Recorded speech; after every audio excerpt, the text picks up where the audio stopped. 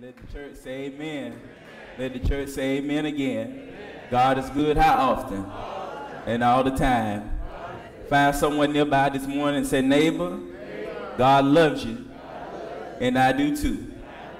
And if you love me as much as I love you, then nothing can break our love into. Amen. Certainly it is just one more blessing from the great mighty God of heaven that he has enabled each and every single one of us to have this opportunity to assemble ourselves together the first Sunday of 2021. The Lord has blessed you. I know it was a few times, maybe last year, you didn't think you get to see the first Sunday in 2021.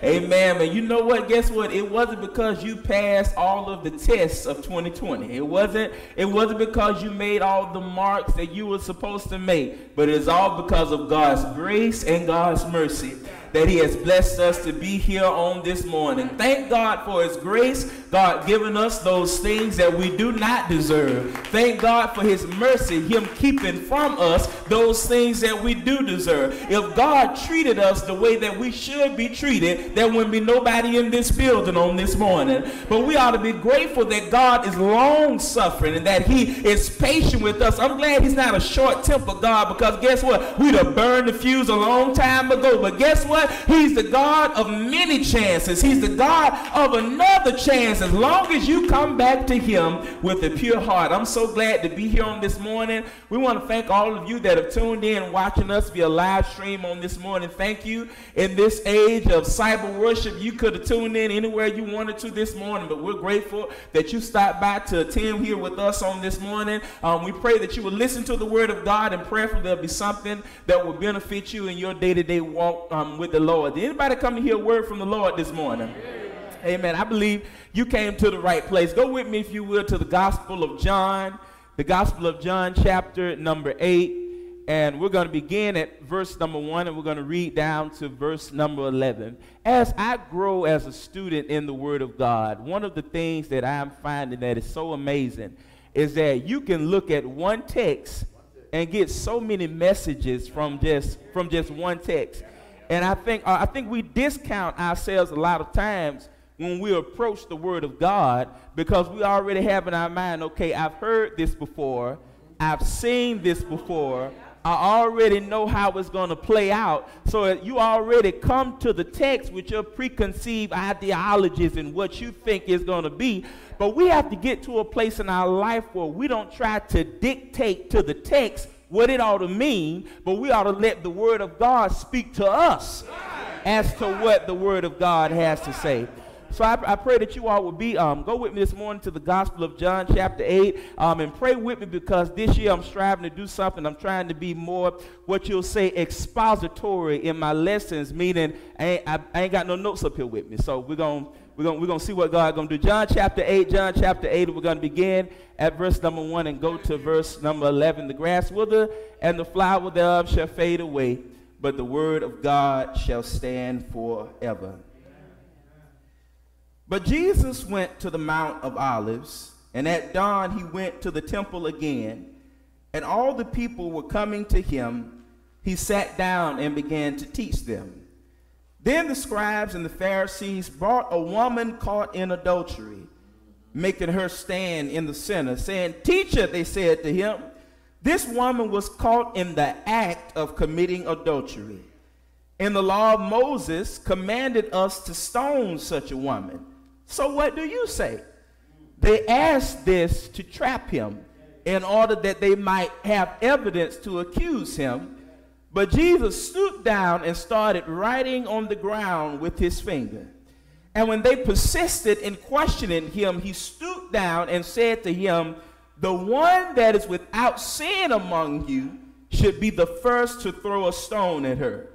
Then he stooped down again and continued writing in the ground. And when they heard this, they left one by one, starting with the older men. Only he was left with the woman in the center. When Jesus stood up, he said to her, "Woman, where are they? Has no one accused you?" "No one, Lord," she said. "Neither do I condemn you," said Jesus. "Go, and from now on sin no more." May the words of my mouth and the meditation of my heart, dear Lord, be acceptable in thy sight. I want to give for our message on this morning, get out of the crowd. Get out of the crowd. They said that they caught her in the act of adultery. And though I know with most of us in here, you are adults, you're grown, you've gotten to a point to where you can understand what this is and what it looks like. But I wonder, how did all of these people catch her in the act? They emphasize that it's not just what we heard about it, but she was caught in the very act of adultery. And by the time they bring her to Jesus, a whole crowd of people have interrupted Jesus' service to break in and say, hey, we caught this woman in the very act of adultery. We caught her in the very act of adultery. Now, what are you going to do about it? Now, most of the time, we focus on the woman. And there's a lot to be said about the woman, because my second question is, come on down with me, brothers, come on down with me. Where is the man?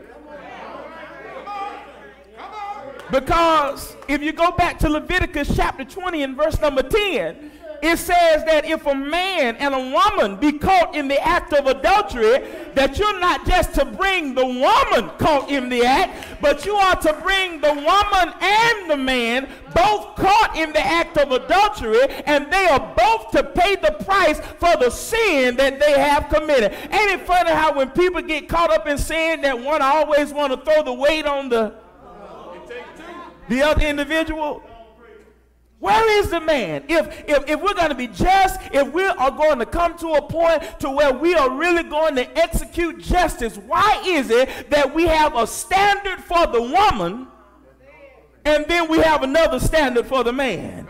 I'm not going to get in that. That'll take us to a whole nother place, but the misogynic way in which we handle genders is interesting here, because she was caught in the act, the brother was released.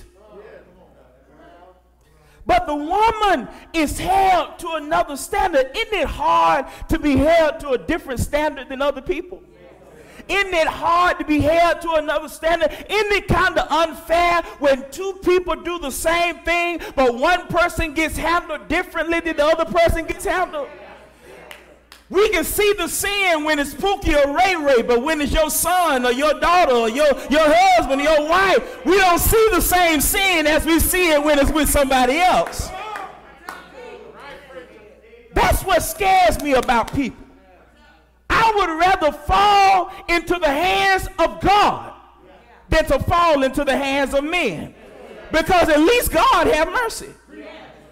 But you know how people are. Once people have their mind set up about you, once they have come to a conclusion about you, it's very rarely that you will get that individual to change their mind. Once they have decided on something, if they say they don't like you, and then you can bring them all the pies that you want to bring, you can cook all the cakes that you want to cook, they're not going to like you. If they don't want nothing to do with you, they're not going to have anything to do with you. So whoever caught her in the act and snatched all of that, all of a sudden we got a crowd that's building, and all of a sudden people that didn't even know anything about the situation have everything to say about the situation. And isn't it funny, if we're not careful sometimes, if we're not careful and we don't watch ourselves, we'll find ourselves joining the crowd, and stuff that we don't even know about, we'll find ourselves speaking about it. Situation that ain't got nothing to do with us, we'll find ourselves spearheading the situation because we have gotten into the crowd. And I wondered when I was looking at this text, is there anybody here that know what it's like to be attacked by a crowd? I'm not talking about one little devil that you got to fight. You remember when there was a man that was possessed with demonic spirits, and he came to him and he asked him his name. He said, we are legions. Meaning me are many. Ain't just one of us in here. It's many of us that are up in here. It is oftentimes in life, you're not just fighting one fight, but you're fighting many fights at one time. So we're being attacked by a crowd. You got people attacking you. You don't even know why people are attacking you. You just look around and you got a whole gang of people that are ready to fight, and they don't even have all of the facts. See, the hard thing about being a Christian sometimes and really caring something about your integrity and who you are is that you realize oftentimes you got to let the crowd speak and you got to be quiet. Because if you speak, you'll give out information that you should not be giving out. So sometimes you got to care enough about your integrity. It don't do you no good to win the argument and lose your integrity. It don't do you no good to win the fight and you lose your integrity. At the end of the day, you always want to maintain your integrity. Now, where the crowd makes their mistake is that they bring her to Jesus. Now, they wanted a better chance of having this woman killed by the sin that they are accusing her of. They should have killed her when they had the chance. But now you are bringing her to Jesus, and my Bible tells me that there's therefore now no what? Condemnation to them that are in Christ Jesus. But they are here and they're bringing her here. They brought her to Jesus. They should have got her when they had the chance, but they got together. You got the scribes and you got the Pharisees. They've all gotten together and they brought her to Jesus. Now somebody say, bring me to Jesus. Bring me to Jesus. Don't bring me to church. Bring me to Jesus. And I'm concerned because there are many people in life today that really don't know the difference between the church and Jesus. They think that conversion is just coming to church. They think they come to church. A lot of people, they come to church, but they've never had the opportunity to come to Jesus. So they never really truly have a relationship with Jesus. They're just having an occasional experience. They got visitation rights with the master, but they never really had an encounter with Jesus. This woman is laying out, clothes ripped. This woman is laying out and being judged by all of these people. She knows what the consequence is for what they have accused her of. She is not blind to the fact that she could at any moment be stoned to death by what they have accused her. And I'm not just talking about somebody throwing pebbles at you. I'm talking about people picking up boulders, people picking up rocks, and them continuously throwing them at you, hitting you all upside your head until you are unconscious, and then they don't stop throwing the rocks until you are completely covered by the rocks and are not being able to see by the human eye. Mercy. What if we got stoned today for some of the stuff that we... Imagine being stoned. Imagine people throwing stones at you, lacerating your skin, lacerating your flesh, and blood continuing to come down until you are out of it. Rumors are rocks. I said rumors are rocks. And if people continue to throw them, and if you throw them enough at people, after a while, you can't see the people because of the rumor. You can't see the individual because of what has been said by that individual. And listen, every time you repeat the rumor, you become a part of the crowd. Every time you retweet it, every time you repost it, every time you share it, you become a part of the crowd. They brought her to Jesus because the law condemned her to be stoned. And if Jesus says no, then he is not respecting the law. And we are still at this time under the Mosaic law. And we can't be under grace because the New Testament cannot be enforced until what? The testator dies. And the testator is not dead, so we are not here under the new covenant. So once again, the enemy is trying to trap God, using God against himself. And if I wish I had to show you that this is not a new trick. This is not something that the devil is trying for the first time. Because if you go way back to the Garden of Eden, where Satan gets Eve to partake of the fruit and then give it to Adam, and now what God hates and what God loves has become fused together. They have become fused together. And when they brought her to Jesus, and they brought her there and said, what sayest thou? Now what's so cool about Jesus is that he didn't say nothing. He didn't say nothing. Instead, he stooped down and began writing in the ground. He stooped down and he began writing in the dirt. Now, the power of the text is not in the words of the text, but it's in the silence of Jesus. It is in his refusal to become a part of the game that they were playing. It is his courage to be different. It is his ability to be an individual that will not succumb to the request of the crowd. It is his ability to stand apart from the rest and dare to be different even in the face of criticism. It is his silence that screams the loudest at me. And sometimes the best thing you can say to your enemy is nothing. The best thing you can say to your enemy is nothing. His silence speaks to me, but his stooping down speaks even more to me. Because his silence is powerful, but his stooping down is even more powerful. Because I don't know about y'all, but I need a God that can stoop down.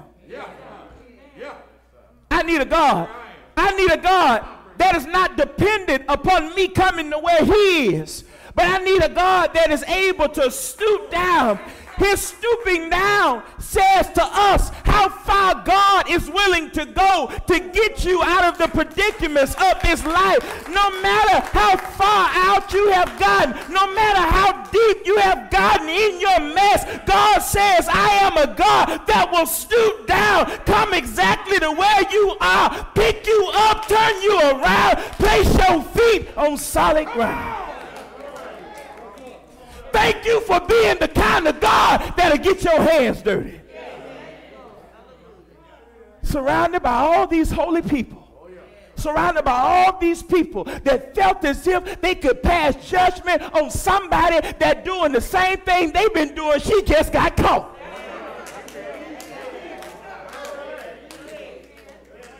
But Jesus, he does not jump on the bandwagon. He's not like us. Because, you know, when we see the majority against one, we join the majority. Because we don't want to be ousted. We don't want to look like an outsider. But Jesus doesn't care about all of that. Jesus just begins to write on the ground. He begins to write. Their God in the flesh is getting his hands dirty.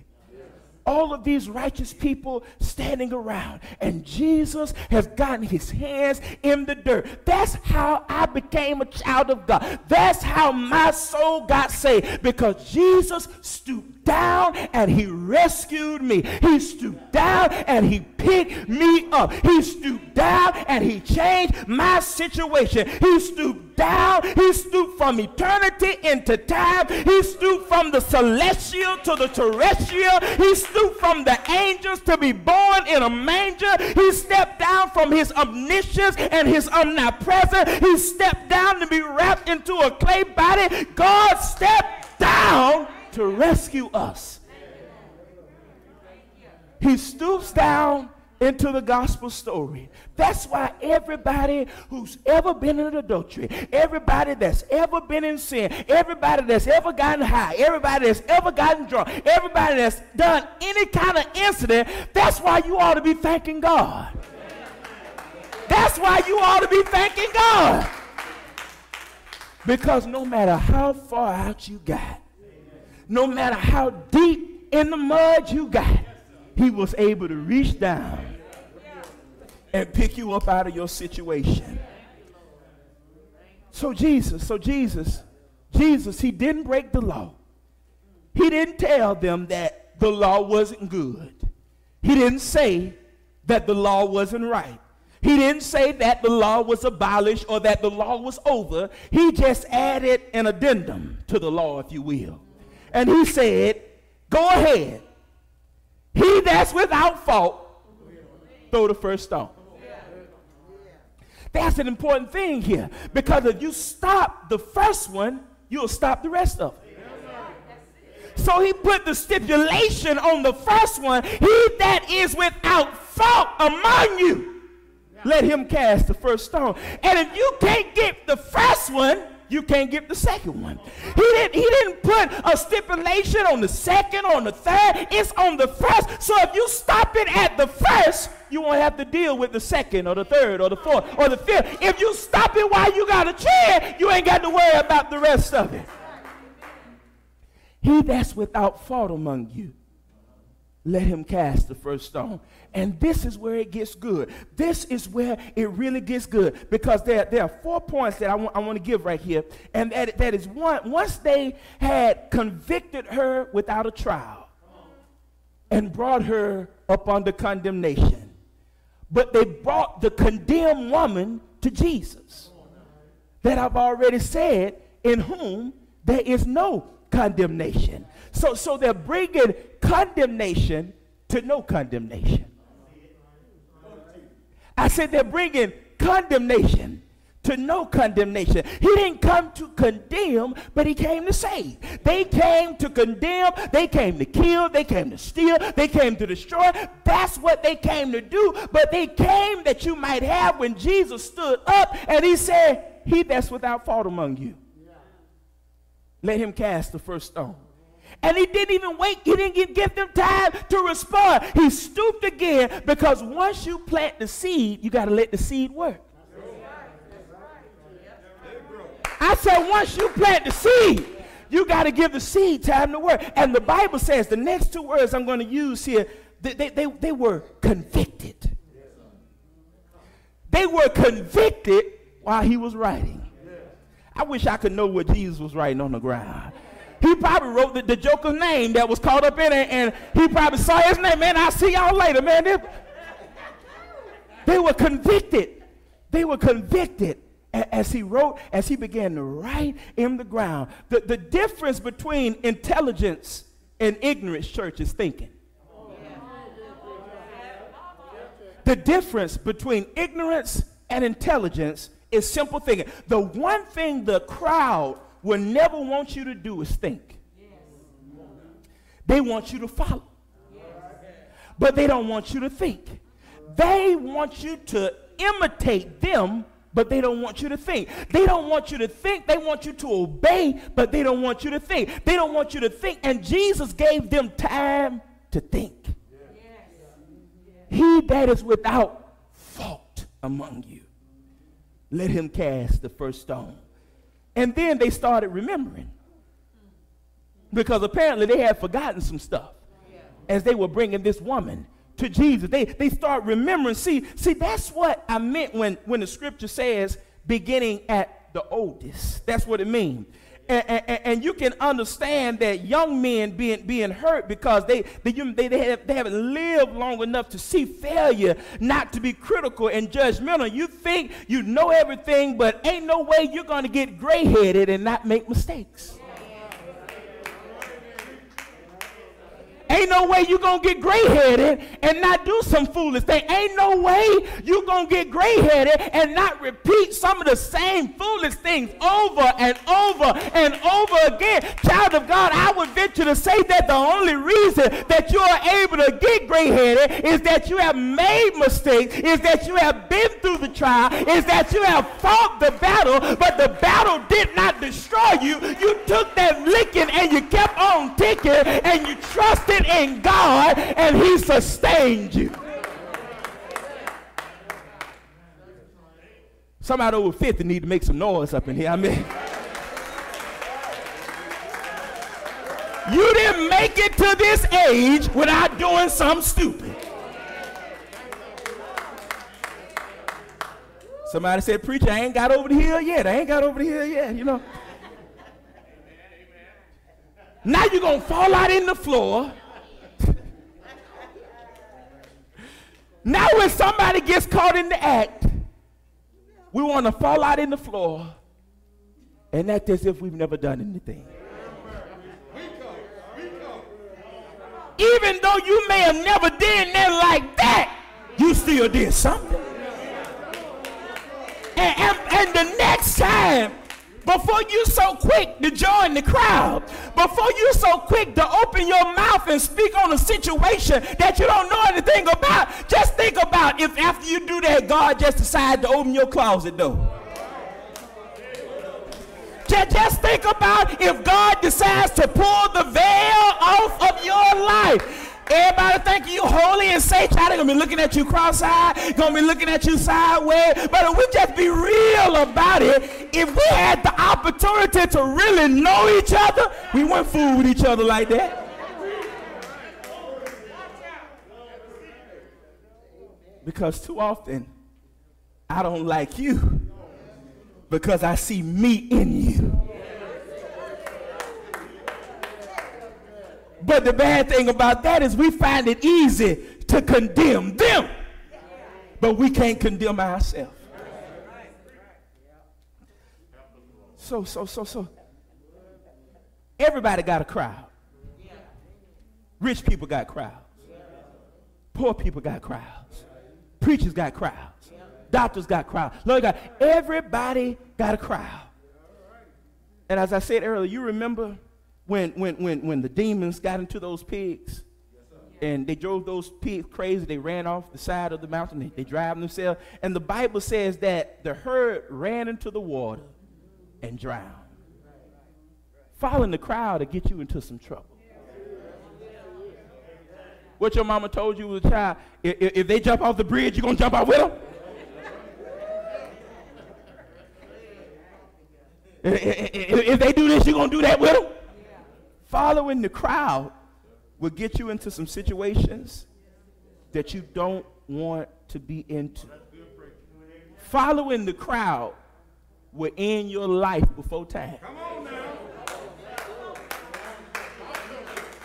Following the crowd, and I want to speak that to those of you that are young in the room. Don't follow the crowd. Don't try to be like everybody else. Be your own individual. Be who God has called you to be. You ain't got to try and be like nobody else. You ain't got to try and dress like nobody else. You ain't got to try to have what nobody else has. Everybody else is already occupied. You might as well take time and be who God has called you to be, and God will bless you as an individual.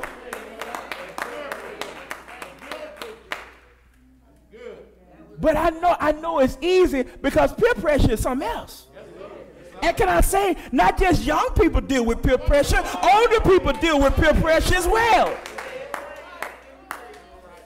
It's just on a different level than it was.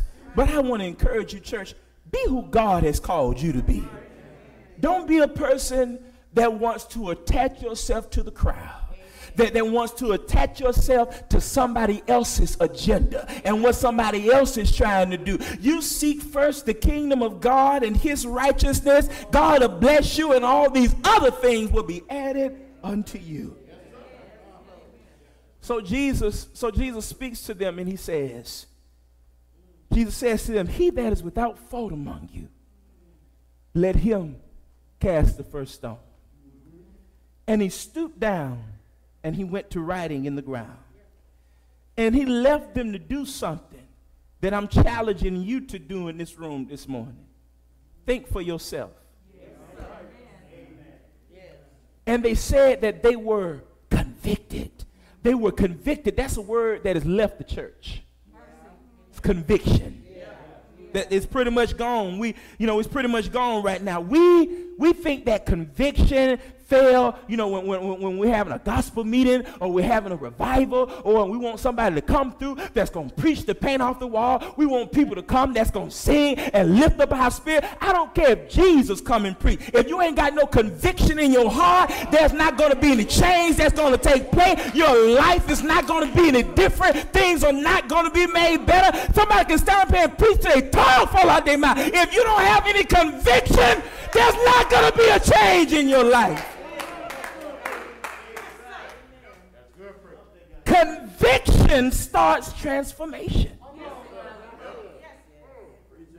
As long as you have conviction, you will have the opportunity to transform. Now, the problem becomes when you get to a place in your life where you're no longer convicted.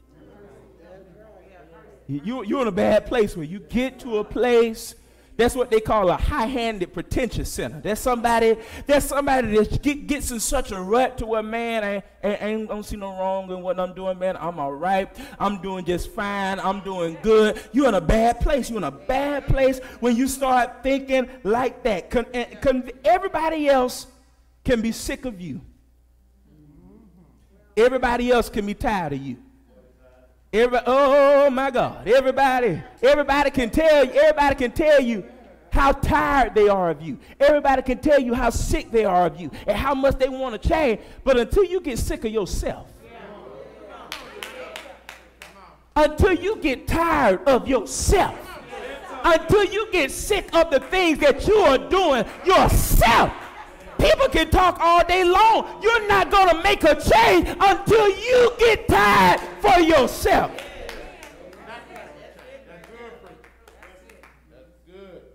Wait, so they're convicted not by what is being said. They're convicted by their own conscience. They've convicted themselves. This wasn't even a conviction of the Holy Spirit. They were convicted of their own accord. I think I'm wrong. I've made a mistake. Stoning her, I deserve the same penalty that she's getting. And I think it would help us to become more humble individuals when you realize you really ain't got no room to talk about Sue, to talk about Jane, to talk about Tom, to talk about Bob, because you just as messed up as they are. You just do a better job at putting your makeup on. You see, she might get stoned, but it won't be my rock. They might get stoned, but it won't be a rock that's thrown by me. It won't be my rock because I am conscious of my fallibility. I'm conscious of that. I'm conscious of my humanity. I'm conscious, and isn't that what being spiritual is all about? Didn't the Bible say if a brother be overtaken in a fault, ye with your what? Spiritual.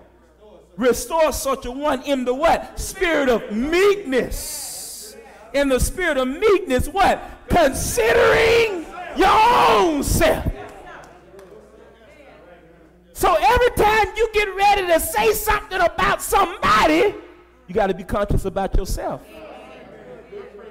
If you are conscious of yourself, self will make you shut up. Self will make you be quiet.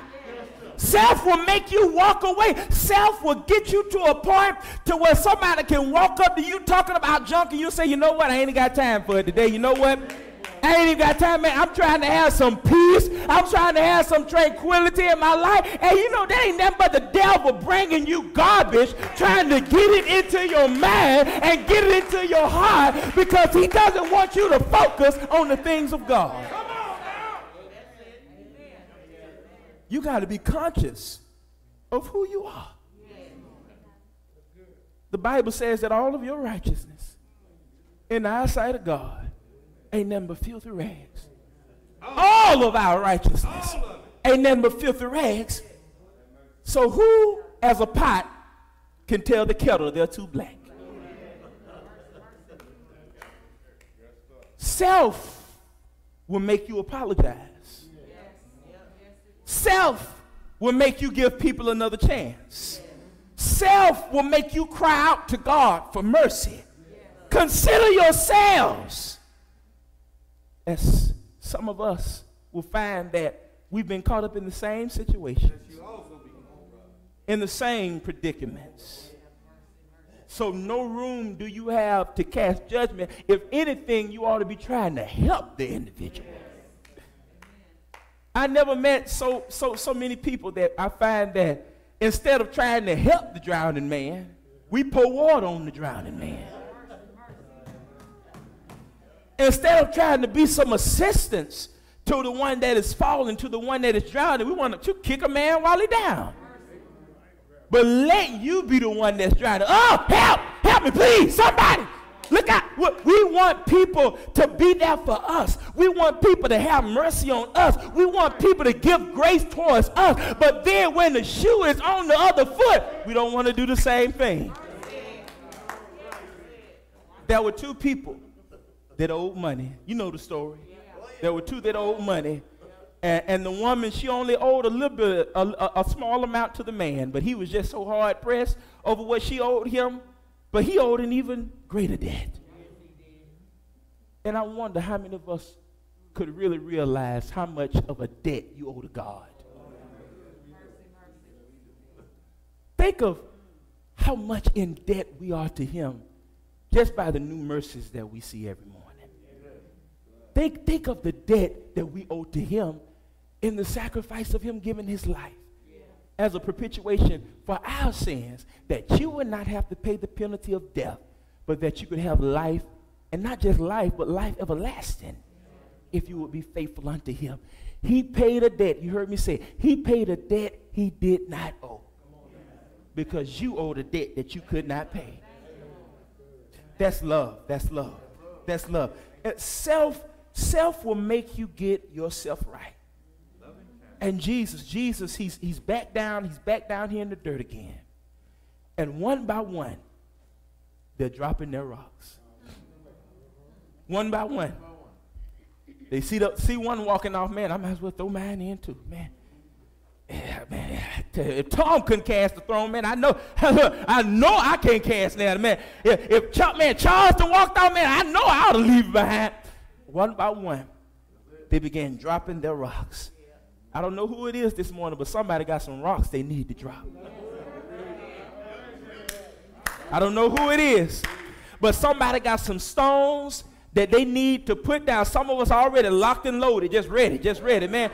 I'm just waiting on you to say something about me. I'm just waiting on you not to speak to me. I'm just waiting on you to step on my toe on accident. I'm just waiting on you. Man, you looking for the usher, but I thought you was looking at me sideways. I thought you were looking at me. I'm just waiting on that opportunity. Man, I'm going to reach all the way back to the ancestors.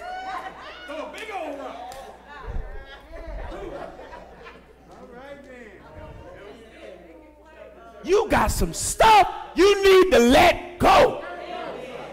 You got some stuff you need to get rid of. Let he that is without sin cast the first stone. No. I feel justified. I know they were wrong. I know they betrayed you. I know they never paid you back. I know they said stuff. I know they betrayed your trust. I know they did you low down and dirty, but drop your rock. People telling me to get over it. They don't know how much it hurt. Drop your rock. She was my best friend. We used to travel together. We used to do this. We used to do that. Man, I didn't know all the time. She went, drop your rock. Because it's her today. It could be you tomorrow. It's me today being put out here. But tomorrow, it could be you. Let he that is without sin cast the first stone. And then let us stop being preferential in our judgment.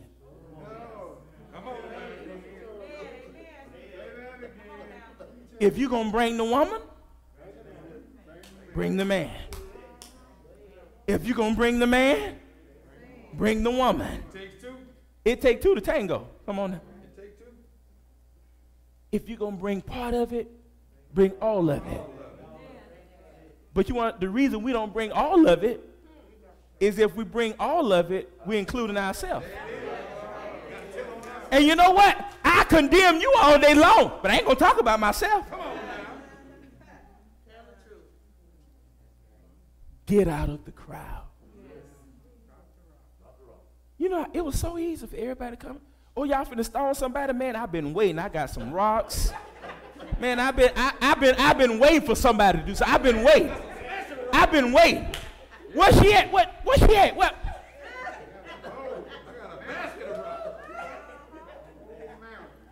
I got stuff I've been hiding away. I've been putting it up. I've been bottling it up. I've been keeping it on the inside. Sue talked about me. I got a rock. John did me wrong. I got a rock. Somebody on my job, I heard they was talking about me. I got a rock. And everything that happens, we storing it away. So now it may be somebody that ain't even trying to do you no wrong.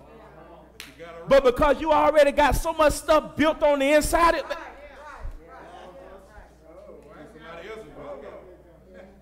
I'm making you pay the price for something that you ain't even done. For something that ain't even got nothing to do with you. Drop your rock. Yes, sir.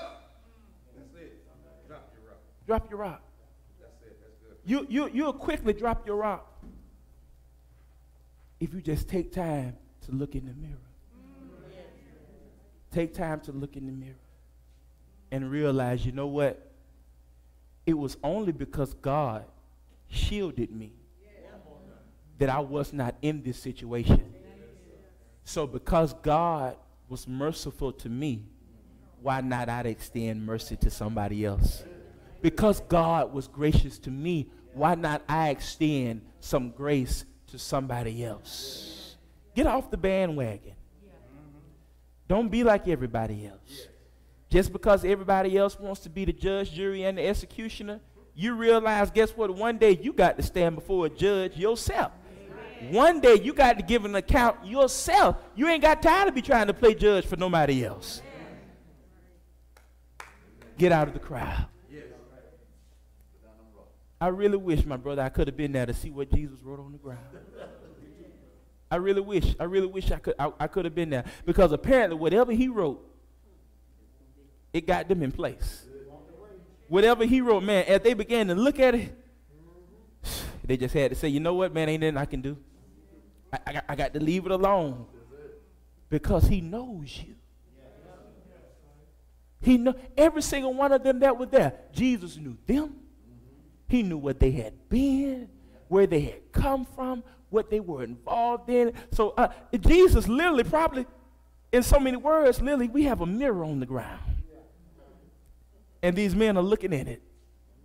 And the same sin, the same wrongdoing that they see in the woman, they now see it in themselves. So if I'm condemning her, I'm condemning myself. So let he that is without sin cast the first stone. And you see there was nobody that was able to throw a stone. Said after a while, said wasn't nobody but her and Jesus. Jesus looked at her and said, woman, where your accusers at? Where was all the men? Where was all? And the question is always asked, where was the other man? If you ask me, he was in the crowd. Because a good way to keep me covered is to kill you. A good way to keep me covered, a good way to keep me protected is to take you out of the game so you can't talk. It's to discredit you so people don't believe, man, this is good stuff. So people will discredit you so they won't believe anything else that you got to say. That's why I got to go around and tell them you did this, tell them you said that, tell them you was involved in this. So when you do come and try to turn state's evidence, they ain't going to listen to anything that you got to say, because I already tore up your reputation and your name. Slander. Get out of it, church. We as children of God, we ought not even be in the crowd. You're supposed to be following Jesus. What did he tell you? He told we got to what? Deny ourselves. And then after we've denied ourselves, he tells us to take up our cross and follow him. That's a daily event. That's a daily occurrence. And in closing, that was a woman. She had came to the preacher after the service one Sunday. She said, preacher, I'm leaving this church. She said, I'm just sick of it. Brothers and sisters so-and-so doing this. They involved in this, they and that. I just can't be around this. I'm going to go somewhere else. And the preacher was like, okay, sister, you know what? I'm not going to stop you from going. He said, but before you leave, I want you to do something for me. And he got a glass of water, and he filled it up to the top. And he said, I want you to take this glass of water, and I want you to walk around the whole building and come back but I don't want you to drop a single drop of water out of the cup. And she said, okay. So she went and she did it, and it came back. And when she came back, he asked, he said, well, what was so-and-so doing? She said, I don't know. Said, what was so-and-so involved in? He said, I don't know. Said, why couldn't you notice what they were doing? Because I was focused on keeping the water in the cup. When you're focused on what God has given you, when your mind is fixed on what you are supposed to be doing for God, you ain't got time to worry about what's going on over here. You ain't got time to worry about what's going on over there, because I got to keep myself focused. I got to protect what God has given me. I got to complete the assignment that God has given me, because me looking at you ain't going to benefit me. Me knowing where you at and where you involved in is not going to benefit my soul's salvation. Not going to help me one bit. I got to look at me. I got to worry about me. I got to change. You can't change nobody else. Change you. That's it. Work on yourself. What did William brothers say? Sweep around. We got enough that we have to worry about to be trying to get with the crowd. And Jesus tells us something. Jesus said, you know what? He said, where are your accusers? She said that there's no one left.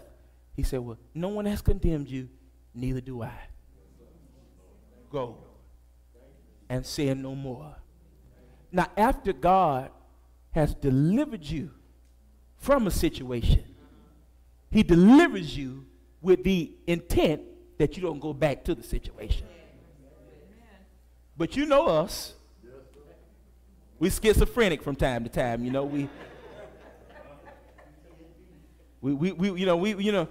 same thing over and over again. Find ourselves in the same situation, same old rut, same old puddles. Every time we turn around, back in it again, back in it again. Jesus said, you know what? They couldn't condemn you, neither do I. Go and sin no more. So after you've gotten out of it, the intent is to never go back to it. But we know as human beings, life always brings us back. And you know, they ain't nothing but the devil. Because he know you just got out of a situation. So what he got to do is, as you're trying to get past the situation, he got to take that situation and increase it, put it on down the road just a little bit further. That's why you feel like sometimes you're just getting out of one thing and going through another, getting out of one thing and going through another. I got over this hill and I got to climb up this mountain, got through this valley, now I got to go through this, because the devil said, you know what, man, I didn't get you last time. Here I come again. I couldn't take you out the last time. This time I'm going to put a bow on top of it, send it in a gift box. So he's going to come in all shapes, all forms, all fashions that he can. But Jesus has told you to go and sin no more. Leave it alone. Leave it behind you. You can't get to where God wants you to be walking with stones. Imagine how hard it would be for you to swim across a lake with rocks in your pocket. Imagine how hard it would be for a ship to get to its destination, loaded down with rocks, loaded down with boulders. You got to get that stuff off of you. We going into a new year, you ought to want to have all that stuff off you. All that stuff that you worried about last year, you ought to left it in last year. All that stuff that you stressed about last year, you ought to left it in last year. All that stuff that kept you up worrying and crying and stuff, you ought to left that stuff in last year. And determine in your mind, as the Bible says, God can do a new thing in your life, church. He can do a new thing, but you got to allow him to be. What I love about God, he ain't going to stick you up. He ain't going to make you do nothing. You got to come on your own accord. Jesus could come and just knock the rocks out of your hand. He could do that. He wants you to come to a place to where you yourself drop them.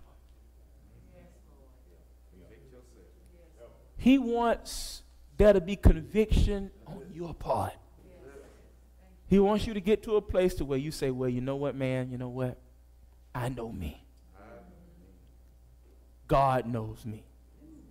So if he can still love me in spite of me, I got to throw away these stones. I got to put them away. And when I see a brother or a sister in a fault, I'm going to be the one that's there to help them. I'm going to be the one that's there to assist them with what it is that they're going through. Because it's them today. Maybe me tomorrow. That's it. That's it. He that is without sin, let him cast the first stone. Get out of the crowd. Get out of the press. Stop trying to run along to get along. Be who God has called you to be. Be your own individual. Think for yourself. Don't let nobody think for you. You think for yourself. You smart. You smart individual. What the lady told on, what was it? What was that movie? The Help. You is smart. You is special. If ain't nobody told you, you is smart. You is special. If ain't nobody told you that, you is. Think for yourself. Be who God has called you to be, and God will bless you. You can't make it to your destination looking behind you, but trying to drive forward. You're going to hit something. You're going to run into something. Keep your mind focused on God. That's the key. Keep your mind focused. Keep your mind stayed on him. And always remember who you are, where God found you. And as long as you remember that, you will never be a one to pick up a rock. Because I don't want nobody throwing rocks at me. Amen. My brother and my sister, Jesus came to do away with our condemnation. He came because he saw that we as humankind were in a bad state. He came because he saw the sins that we had gotten ourselves into, and he knew that there was only one that had the power to bring us back from that sinful state that we had gotten into. Look throughout the earth. There was not one that was found who was worthy to do what he came to do. So he himself, he came down, was born of a woman, lived among us. He did no wrong. There was no guile found in his mouth. He was not guilty of sedition or heresy. He was only guilty of opening blinded eyes. He was only guilty of healing those who had been bruised and brokenhearted. But still, when they were given the opportunity to choose between him and a notorious murderer by the name of Barabbas, they said, kill Jesus and give us Barabbas. He's led from judgment hall to judgment hall. Pilate said, you know what? I cannot find no fault in this brain. Bring me some water and let me wash my hand. They beating him all night long. I mean, whips going down his back, great drops of blood. He is now pouring out. He has to carry a cross up Calvary, Calvary's hill. The hill, they say, was Golgotha's hill, shaped like a skull, what they call the place of the dead. And he gets up there, and they stretching him out on the cross. Somebody bring me a nail. They put nails in his hands. And you got, if you just think about it, it couldn't have went in this part of his hand because that would have been easy to tear. So if you study it, you'll see where they really pierced him at was right up in this area right here. So can you see Jesus, he's on the cross, and you got railroad spikes going through each one of your wrists right here as you're stretched out. And now they've crossed your legs over each other like this, and you have a railroad spike that's being put through your legs. So now you can imagine as he's on the cross, it's a little hard to breathe.